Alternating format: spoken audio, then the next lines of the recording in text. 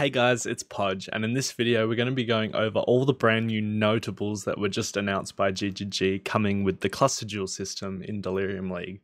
Now, I'm going to be doing a short version of this video because I don't really want to sit here and rattle off all 280 of them to you. I think that would be pretty boring for you as well. So what I've done is I've made a list of the ones that really stand out to me as being quite powerful in certain ways. And so what I'm going to do is go through those and, basically shorten it up and show you the good ones that I found personally right off the bat. So I'm going to read the article first, and then we'll just go through once we get to it. It says, in Path of Exile Delirium, we're introducing cluster jewels which can be placed in the outermost sockets of your passive skill tree. These jewels expand your passive tree and provide powerful new possibilities for your character builds. There are 280 new notables for you to utilize in your builds. Today's news unveils them all. Well, for context, currently in the passive tree that we have now, there are 350 notables. So this is like a 75% increase in size, essentially, through these jewels, which is freaking bonkers. Anyway, many of these jewels also create more sockets, which you can branch quite far outside of your tree if you want to heavily invest in these passives. There are 3 sizes of a jewel, large, medium, and small, each with a different focus. Large jewels may be placed in the outermost passive tree sockets and focus on offensive bonuses.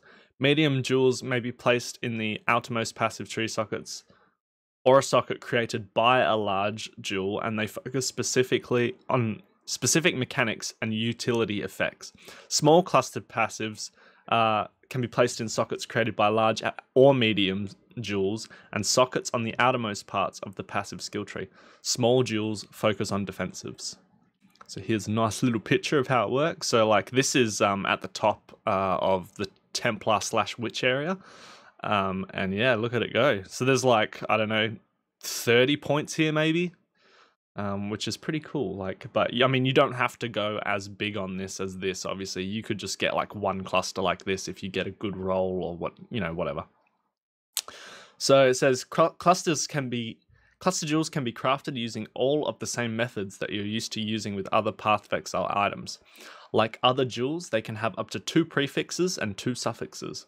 It's worth noting that the number of passive skills added by the jewel and the effect of the small nodes are both enchantments, not implicit mods. This means that they cannot be re-rolled with Blessed Orbs and will not be overwritten if you add a corruption exclusive implicit mod to the jewel. Now that's interesting. I wonder what the corrupted ones would be. Anyway, let's get stuck in. So these top ones I believe are from the unique jewels, but I'm not sure. But they have flavor text, so I'm assuming that they are unique items. Disciple of Kitava. Every second you consume a nearby corpse to recover 5% of your life and mana. 10% more damage taken if you haven't consumed a corpse recently. It's actually so broken, dude. 10% more damage if you haven't consumed a corpse for like bossing. If it doesn't have ads for a while, that's really freaking strong. And 5% of life and mana, like every second. Dude, nuts. Lone Messenger. You can only have 1 Herald. 50% more effect of Heralds on you. 100% more damage with hits from Herald skills, 50% more damage over time with Herald skills. Minions from Herald skills deal 25% more damage. Sentinel of Purities and freaking Herald of Agony. They really didn't need to this sort of treatment, but I think we're going to probably see some hefty minion nerfs coming like this tomorrow, so get excited for that. Anyway, Nature's Patience. Gain 2 Grasping Vines each second while stationary. 2% chance to deal double damage per Grasping Vine. 1% less damage taken per Grasping Vine. And you can have up to 10 vines, inflicting 8% less movement speed per vine. So 80% less movement speed, so you're pretty damn slow. But you do get 20% chance to deal double damage, which is pretty nice. But I don't know if it's worth the trade-off for a lot of builds, so depends.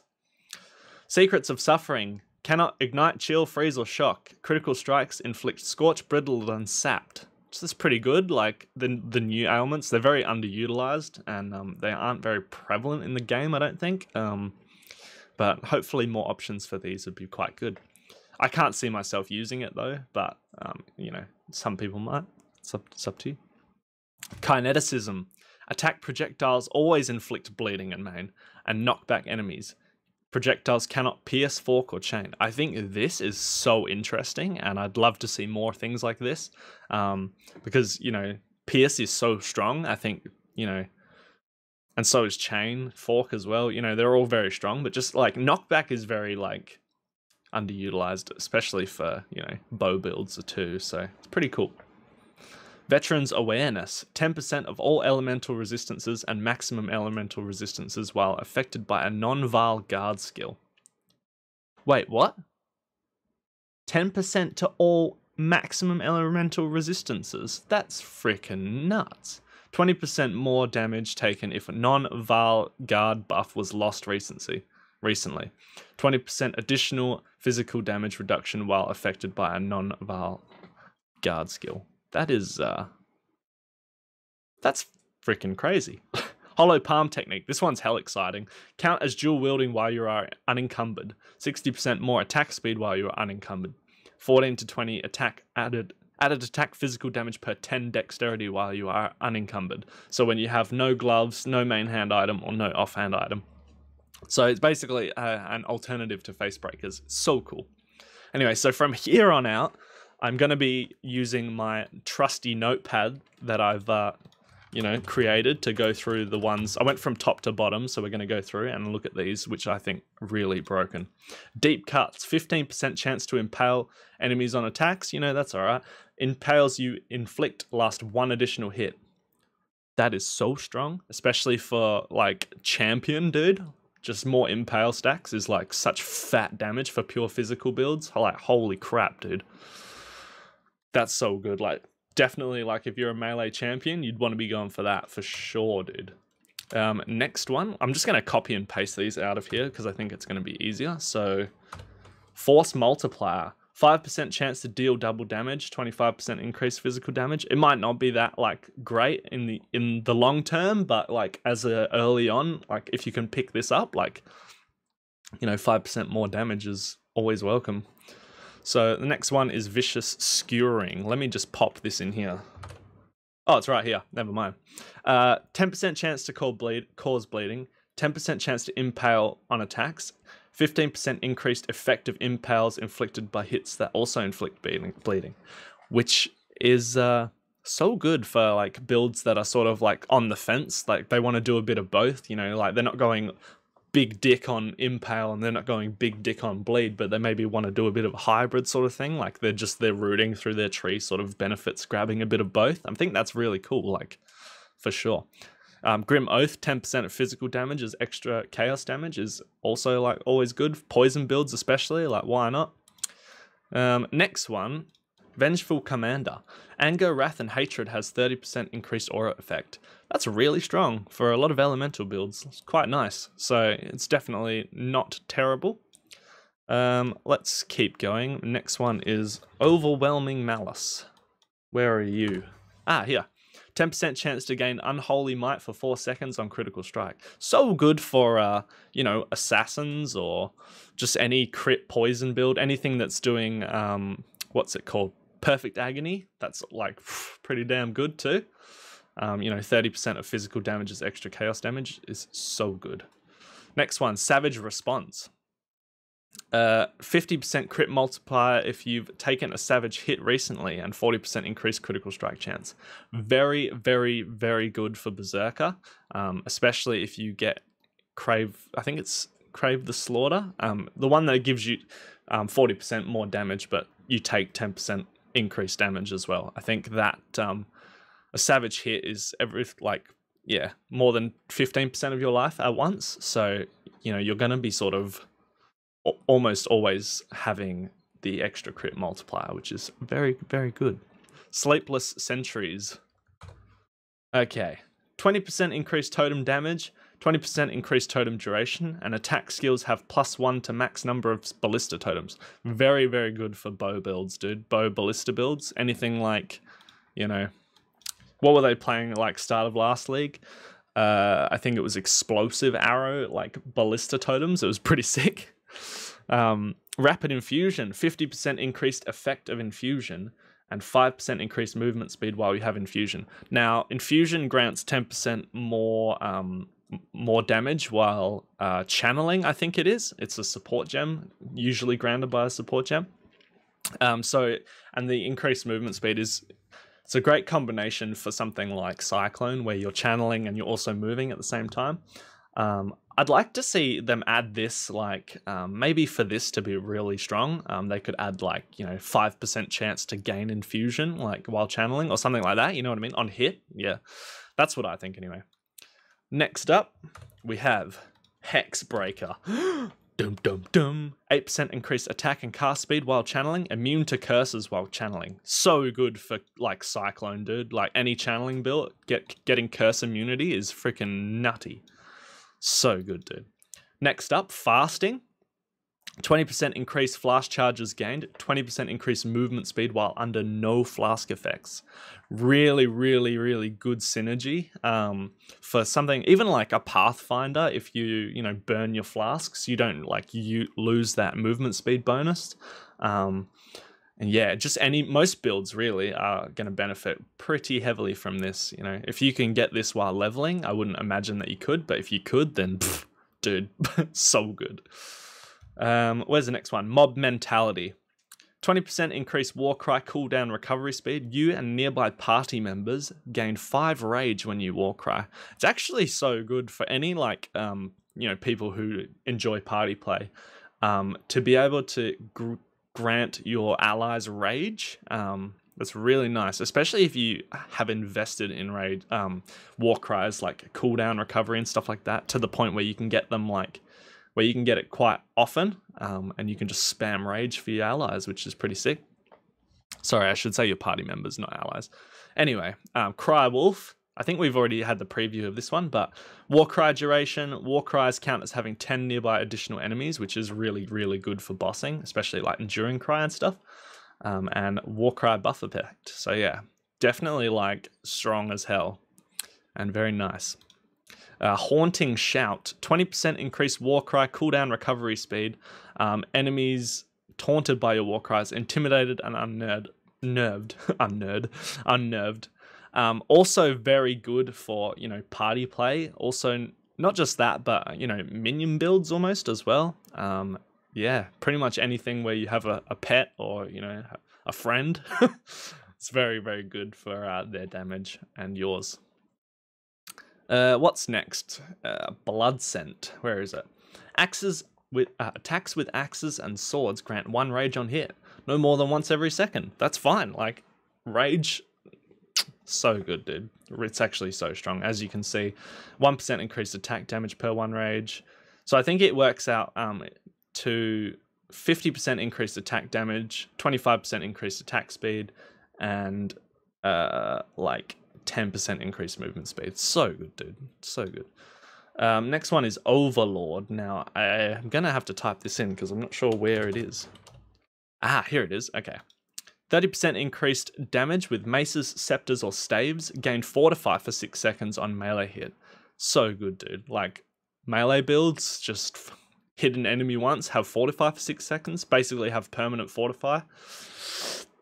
It makes me wonder, like, how they're going to balance this around something like the champion node where you have Fortify. Like, I feel like that's, like, kind of unnecessary now, depending on how easy this is to get. Like, I don't know. Why would you get that if you can, just pop one of these up? So next one, Disease Vector. Enemies poisoned by you cannot regenerate life, and 10% multiplier for damage over time while wielding a claw or dagger. Enemies not being able to regenerate life is freaking so good. The amount of times in Metamorph League especially, like, you'd get those regen bosses. If you were playing a dot build, like I was at the start of the league, trying to, like, freaking... trying to, like, get them to... Basically, you're, like, racing the health bar, like... Your damage was so much slower based on, like, their regen, because they had some nutty regen. So this is very, very strong. Wind Up is also here. 15% in, critical strike multiplier with claws or daggers, and 10% chance to gain a power charge on non-critical strike. That's basically assassin, so that's very, very strong for sure, dude, for like non-assassin builds. Super nice, super nice. Okay, next one is tempered arrowheads. Just here, bows skills have 10% to damage over time multiplier. Bow skills have 20% increased skill effect duration, 10% increased duration of ailments inflicted while wielding a bow. This is very interesting. This is great for like ignite builds, you know, burning arrow, or even caustic arrow, things like that. Toxic rain, like they're all like any sort of dot bow build. It's very, very, very nice. And next one is explosive force. Enemies killed by your one hits have a 10% chance to explode, dealing a quarter of their life as chaos damage. And 10% increased. 10% of one physical damage is extra chaos. Anything that gives you enemies explode is like nuts, dude. So I think there are a few of these sort of passives that are coming, so we'll definitely be highlighting them here. Crazy, crazy, crazy strong. Where are we up to? Devastator. I feel like that's here somewhere, but I've missed it again, so we're just going to type it in. Devastator. Here it is. 20% increased attack damage, 20% increased damage with ailments from attack skills. Enemies killed by your attack skills have a 15% chance to explode. I think that's almost like, that's super strong. Dealing a 1/10 of their maximum life as physical damage. That's really good because you can scale these explosions too. 1/10 of their life is a lot. So it's very, very strong. Next one is Seal Mender. Skills supported by Unleash have 30% increased seal gain frequency. That's very, very nice quality of life, dude. That's like basically 30% more cast speed. Like, very, very strong. Smoking Remains. That's next anyway. I wonder where that is. That'll be like all the way down here. 10% chance to create a smoke cloud on kill. Very, very good for defenses. Smoke clouds blind enemies, and blinded enemies have basically 50% less chance to hit you. So very good if you're any sort of evasion character, or, you know, any sort of, you know, any build really. Always benefits from blind, so it's very good. Master of Fire. Nearby enemies have fire exposure. Nearby basically is a like non-descriptive term, just basically saying that enemies like on screen, essentially that's the way I see it, is enemies on screen have -10 to fire resistance, which is pretty damn cool. Cremator. And ignited enemies you hit are destroyed on kill. Being able to destroy corpses and not get detonated by like random bullshit is very, very strong defensively, especially in hardcore. Yeah, so that's a good one too if you are interested in that sort of defensive mechanism. Touch of Cruelty is the next one. Now, I don't see it, so we're going to have to type it in. Touch of... Oh, it's down here. Chaos skills have 10% chance to hinder enemies on hit with 30% reduced movement speed, so it's a very nice defensive slow for your enemies, or for you, affecting your enemies. Enemies hindered take 10% increased chaos damage, which is 10% more damage. It's quite nice indeed. Unspeakable Gifts. Enemies you kill have 10% chance to explode, dealing quarter of their maximum life as chaos damage. This is basically the occultist, like the occultist in a notable, dude, like crazy strong. Actually so strong. Makes me wonder like what kind of ascendancy stuff they're going to have to do if, you know, depending on how easy these are to get. Where are we? Unspeakable Gifts, right here. Nope, we've done that one. Okay. Renewal. Minions regenerate 1% of life per second. Minions have 10% chance to deal double damage when they are on full life. Very, very, very strong for minions. Depending on how often they are on full life. If you have a lot of regen for your minions, if you make them very tanky, 10% chance to deal double damage is very good. Like I said, I do think that minions are going to get absolutely destroyed tomorrow when the patch notes come out, but we're going to see. Maybe not all of them. Things like SRS are like fine, but you know, whatever. We'll see what happens anyway. Rotten Claws. Minions have 20% chance to impale on hit with attacks. So good, dude. Like skeletons and zombies or whatever, any physical minion, like very, very good. Getting the impale stack, you know, having the stacking damage, like adding is like so good for bossing. bossing is very, very good with that one. Skeletal atrophy. Skeletons have 10% chance to wither enemies on hit, which means they take increased chaos damage. Skeletons have 30% of physical damage converted to chaos damage. We might see a resurgence of some poison minion builds. And if that's true, then I'm all for it. I do love some poison minions. I do love poison in general, but you know, poison minions is something that... Poison minions, just so cool. Anyway, next up, hulking corpses. Where are we at? Minions. Okay, this one's interesting, right? Minions have 20% increased maximum life, obviously very strong. 20% increased raised zombie size, and raised zombies have 5% chance to taunt on hit. That's very good. Minion taunt is OP for sure. I'm not sure what 20% increased zombie size actually does for them, except maybe increase the size of the hitbox so they can sort of block damage a bit better. Someone let me know in the comments if you know what it means, you know, rather than just a visual thing, if it actually makes a difference to like their area of effect or something like that with their slams and stuff. Next up, blowback. Ignites you, inflict, deal damage 15% faster. 15% more ignite damage, like burning arrow, whatever ignite build you're playing, you want to grab this if you can get it. It's very strong. Fan the flames. Basically a radius of 15 prolif. Very, very good. Super strong. Next up is rend. 12% to damage over time multiplier for bleeding. And 30% increased bleeding duration. It's good. This is good. Like, you know, anything to do with bleed. Bleed definitely needs some love, I feel. Compared to impale and like poison and everything else, like bleed is definitely lacking. And I think this is a very good node for it. Exposure therapy. There it is. 10% to damage over time multiplier and 30% chaos resistance to damage over time. So it's very strong for like your poison. Sorry, yeah, well, any sort of dot build that you're doing is going to increase benefit from the damage, but obviously 30% increased chaos resistance from damage over time is strong as hell for, you know, if you want to be poisoned, but I mean, nobody wants to be poisoned unless you're like a self-poisoning build, but you know, taking 30% less damage from that is very damn strong, you know, especially for bosses like, what's his name? The snake guy, you know, that bloke. He does a lot of poison stuff, so it's good. Next one is chilling presence. Nearby enemies are chilled. Simple, straightforward, but, you know, enemies, you know, slowing the action speed by 10%, and then on top of that, you can get a lot of chill effect. To push those values even higher. I mean, you'd probably need quite a lot to make it worthwhile, but it's a very interesting node, I think. Definitely something that could be cool in some builds for sure. What's next anyway? Where are we up to? Deep chill. That is just here.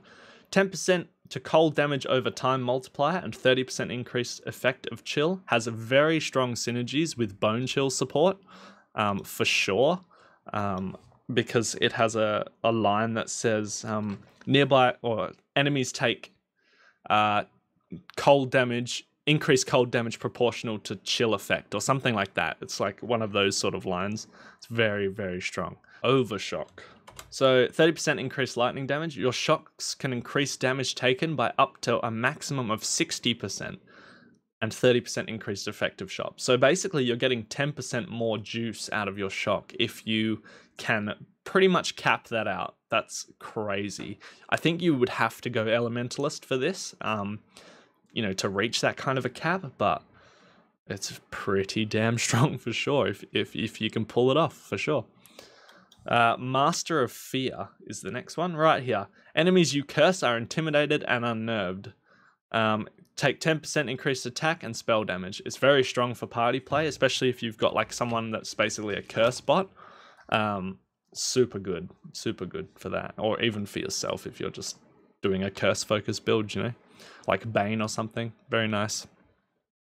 Where are we up to? What was this one? This one was Master of Fear, so we're up to Endbringer, which is here. 25% increased damage for each herald affecting you. This is great for elementalists because they have the herald reservation nodes or the node, that lets you basically run 3 heralds quite easily. So 75% increased damage and that's global damage too, so pretty good. The next one, self-fulfilling prophecy. This one here, +1 to critical strike chance of herald skills. Basically, you can have a free auto bomber. If you can keep this going, you can chain it.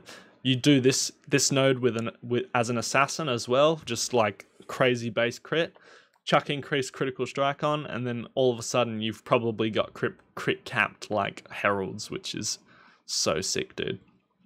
Next good one, pure agony, 1 maximum number of sentinels of purity, and +5 to maximum virulence stacks. It's very, very strong for Herald of Agony. I feel like this is going to get nerfed very hard. For them to be offering something like that is so strong. Either that or the jewel is going to be quite rare. So we're not sure on the rarities of them, but you know, I guess we'll just have to see. Next one, Disciples. 1% additional physical damage reduction per summoned Sentinel of Purity is pretty good. You lose Virulence 30% slower. That's great if you're a Pathfinder. You stack the Virulence, so your Virulence uptime is much, much higher. And minions deal 20% increased damage while you're affected by Herald. Obviously, Herald of Agony, Herald of Purity. Both Heralds, both have minions. Great self-synergy.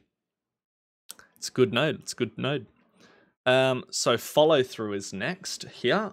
Projectiles deal 15% increased damage for each remaining chain. Freaking bonkers if you're doing Cobra Lash, because that skill chains quite a lot. But it's not so great if you're doing a poison variant, unfortunately, because it's projectile damage. It's not generic damage. So yeah, it will only scale hits, as far as I'm aware. Correct me if I'm wrong, but yeah. So next one, aerodynamics. Where is that? Projectiles pierce an additional target. 20% increased projectile speed and 10% increased projectile damage. Very, very good for a lot of projectile builds. Having pierce, like extra sources of pierce, is always good for your clear speed. You know, you can just shred through packs a lot easier. It's damn good. Next one, Chip Away. Chip Away is 25% increased brand activation frequency if you haven't used a brand skill recently. 20% increased brand attachment range. Very, very strong. Next one, where is it? Grand Design. You can cast an additional brand. Brand skills have 20% increased duration, 10% increased brand activation frequency, which is basically cast speed. You know, how often they tick their damage. And 20% increased brand attachment range. It's very, very nice indeed. Next one, Set and Forget. That is here. This is 25% increased trap damage, 12% increased area of effect, 25% reduced trap duration, and 40% increased trap trigger area of effect. Very strong if you are doing a non-saboteur trapper. Any sources of increased trap trigger area of effect are always welcome if you are doing like perhaps a Inquisitor trapper or an Elementalist trapper, or you know, whatever trapper it might be. Very, very good. Expendability, throw additional trap or mine, 10% chance. Very strong for getting them out quicker, which is good, reaching your maximum. Super nice. Where are we up to? Surprise Sabotage, where's that? Here. Crit multi for traps and mines, and 5% elemental penetration is very, very good. Solid damage, worth it, depending on how rare it is, you know. If it's quite a common jewel, which I wouldn't imagine it would be very rare, to be honest, but it's quite strong, so it's worth grabbing if you can get it. Fettle is next. 20 to maximum life and 10% increased maximum life. That is almost as good, if not just as good, as the Scion Lifewheel's Constitution. So this is pretty freaking strong. We're about to get into some really broken ones now. Some really broken nodes. So next up is Surging Vitality. 8% increased maximum life, regenerate 0.5% of life per second. Every 5 seconds, regenerate 10% of life over 1 second. It's like a mini Guardian, I think it is. Yeah, Guardian which, you know, that much regen. I mean, it does work out to be on average 2% life regeneration, but sometimes just that having that burst of regen is actually so nice for your defense and survivability.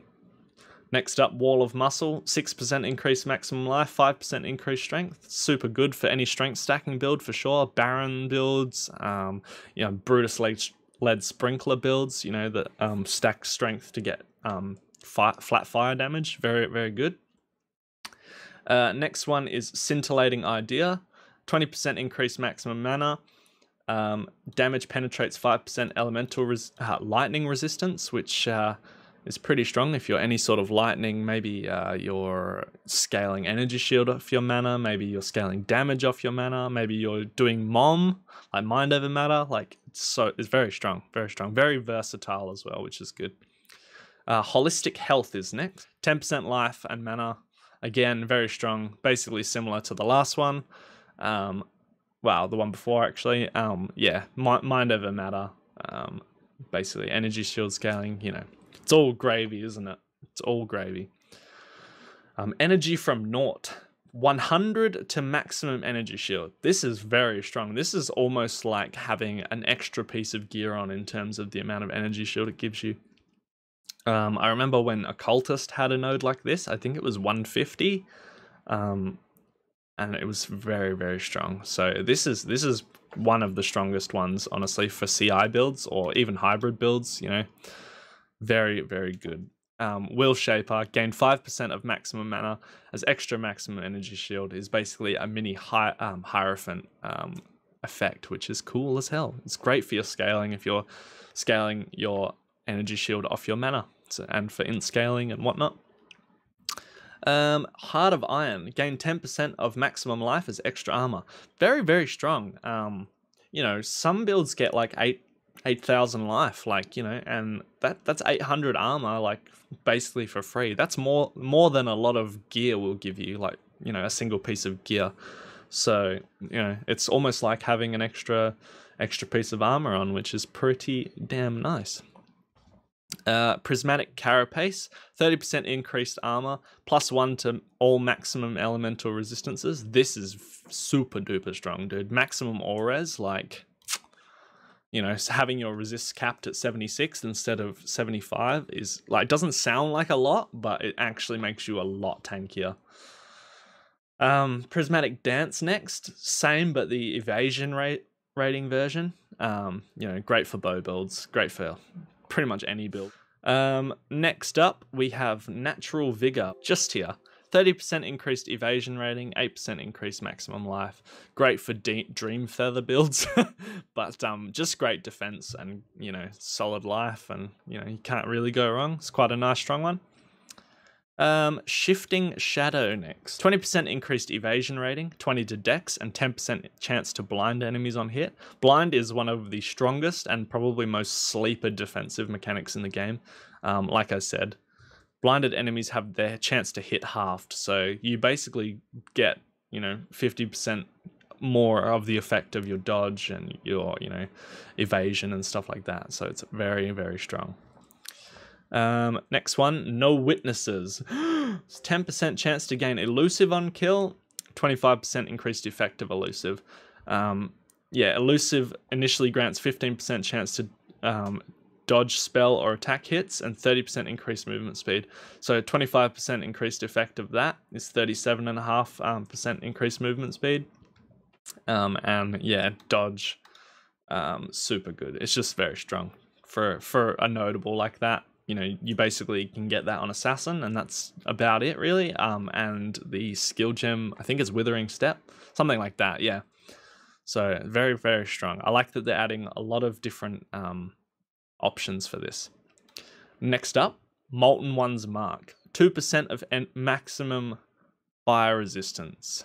Very strong for Righteous Fire, with regenerate 1% of life per second. So good for Righteous Fire, dude. Like, or any, like, self-ignite builds or whatever, you know. Super good. Winter Prowler. 2% maximum cold resist and 6% increased movement speed. Again, maximum resistances, dude. Like, one of the strongest things in the game. If you can get it for sure. Next up, Wizardry, the Lightning version. Very good. Increased maximum mana as well. It's a bit different, but you know, generally it's more of a CI sort of option, so it's pretty good. +2 to maximum lightning resist. Strong as hell. We're almost there. We're almost there, people. Born of Chaos, +3 to maximum chaos resistance. Actually nuts. Dude, chaos damage in general, like from enemies, has become a lot more prevalent in the last league or two, and being able to cap your chaos res at 78 is fucking amazing. Like, actually so amazing, dude. So yeah, it's nuts. And last but not least, I think last but not least, definitely anti-venom. 17 chaos resistance and unaffected by poison. So you can still be poisoned, but you don't take damage from it. And yeah. And that's it, guys. That's my top, I don't know, 50 or 60 of them. It saves you having to go through all 280 of them. So, you know, just trying to save you guys some time.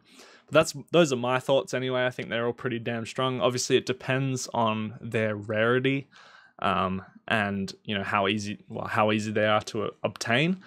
But yeah, guys, let me know what you think in the comments down below. I've probably missed 100 of them too. So if there are any that really jump out to you that I may have missed, definitely let me know in the comments as well. But yeah, guys, thank you so much for watching. Leave a like down below if you liked the video. If you didn't like it, leave a dislike. It doesn't matter. And yeah, guys, click subscribe if you want more Path of Exile news, and I will see you in the next video tomorrow where we go over the patch notes. Probably do a TLDR version of that too. So yeah, thanks so much, guys, and I'll catch you later. Peace.